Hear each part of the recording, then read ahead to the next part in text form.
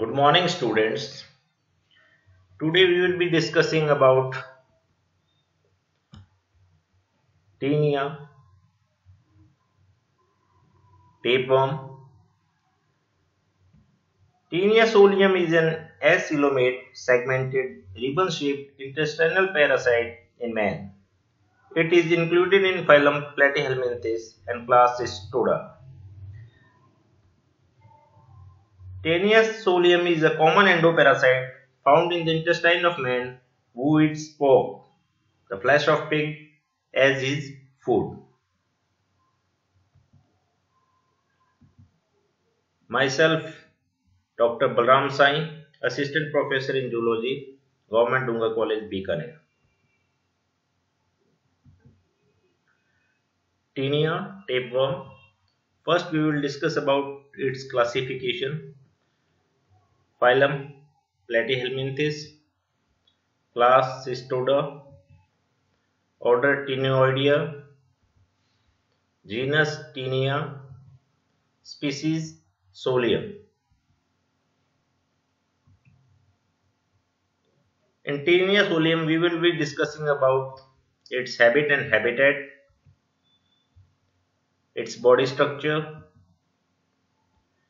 which is divided into three parts, that is the scolex part, neck, strobila or body segments. In the upcoming slides we will discuss one by one. First is the habit and habitat. TAENIA solium, the pork tapeworm of man, as adult lives in the intestine of man, leading an endoparasitic life. Its life history is completed in two hosts, that is digenetic, man being the primary host and pig as the secondary host. Except the adult, various stages of its life history are passed in the body of secondary host. Other animals like goat, cattle, horse and monkey may also serve as secondary host. TAENIA solium is however reported from those parts of the world where pork is eaten either raw or improperly cooked, especially in the European countries. Since it lives in adult stage in the intestine of man, it causes injuries to mucous membrane lining, the alimentary canal where it adheres by its scolex part. It may even cause mechanical injury by obstructing the passage of alimentary canal and causes abdominal pains, weakness, loss of weight and excessive appetite. However, disease caused by this worm is called taeniasis. Next is the body structure.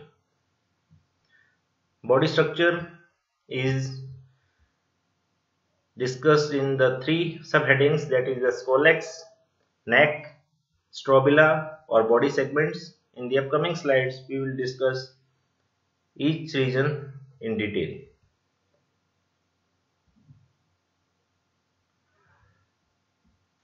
Scolex. The anterior end of the body of TAENIA has a knob-like scolex part. The scolex is smaller than the head of a pin, about 1 mm in diameter.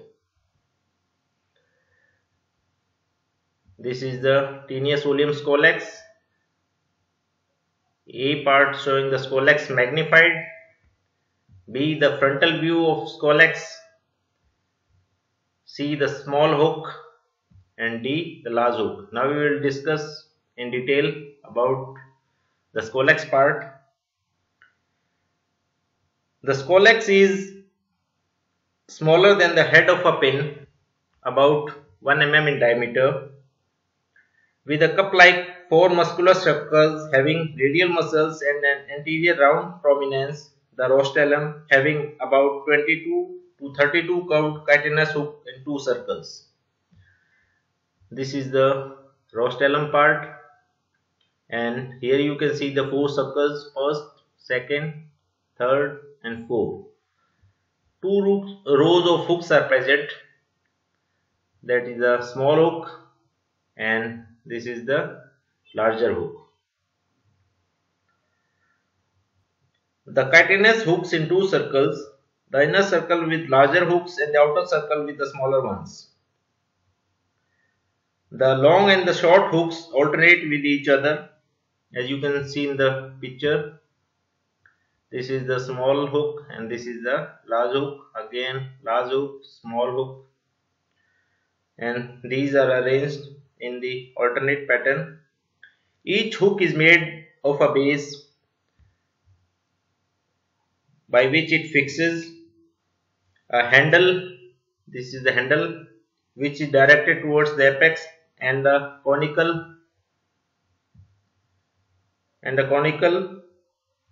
blade directed outwardly. The rostrum can be protruded slightly. The scolex with its suckers and hook is an organ of attachment to the intestinal wall of the host, thus working as an organ of adhesion or holdfast. The scolex part is sometimes wrongly referred to as the head, but it cannot be the head because it is neither related to food perception nor an organ of catching the food.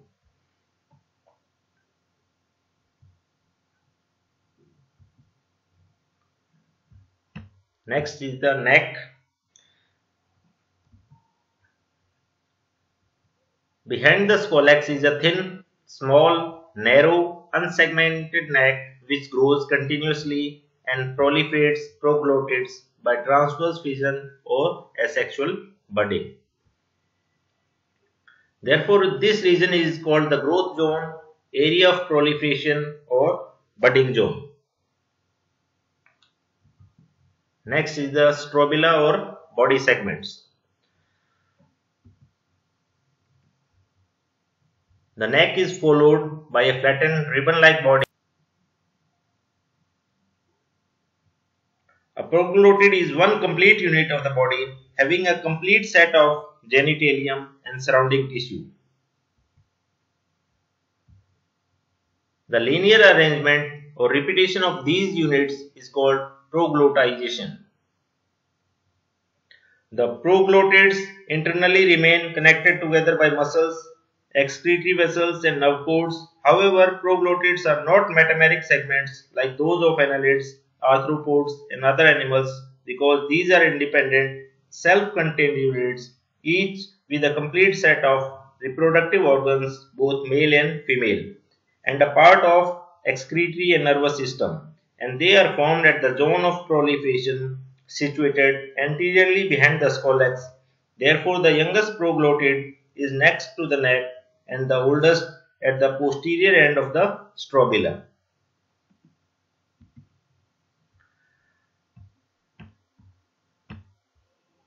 The proglottids in a mature tapeworm are, however, differentiated into three kinds.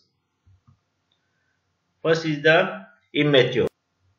The proglottids just behind the neck.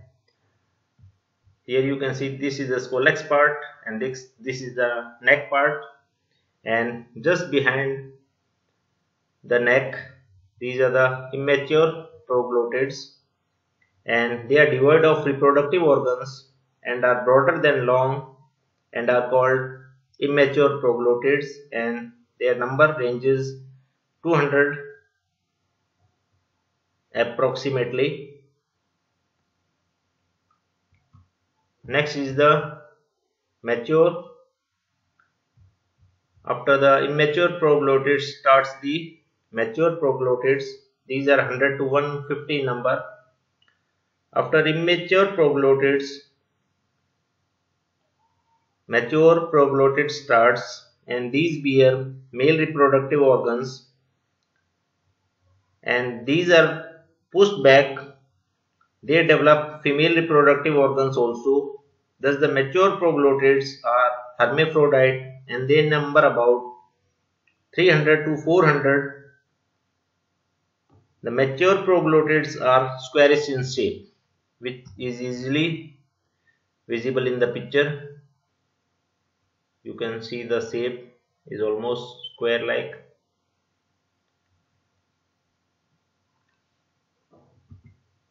Next is the gravid.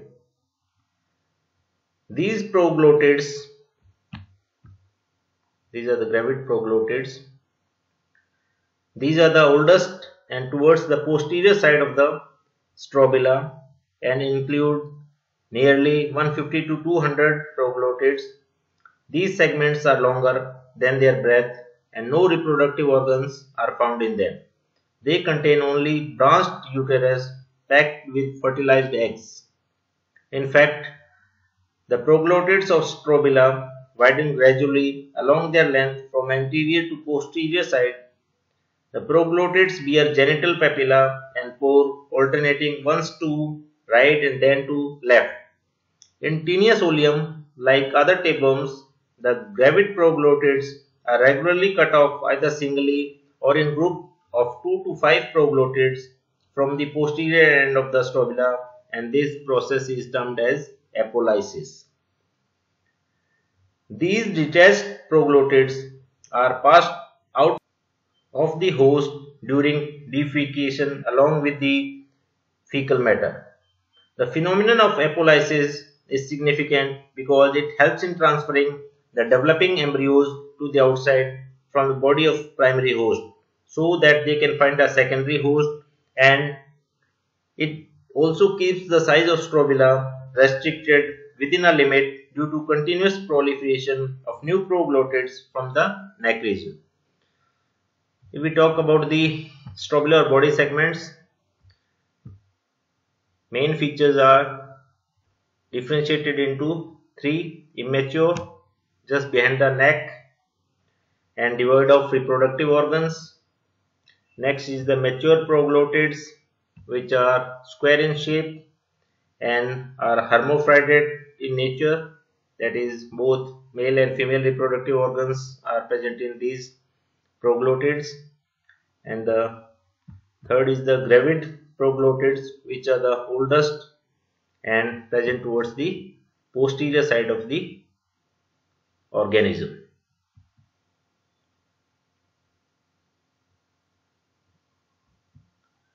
Thanks a lot for paying the attention, and in the upcoming lectures we will discuss more about the body wall of TAENIA SOLIUM and other systems such as respiration, nervous and excretory systems of TAENIA SOLIUM. Thanks a lot.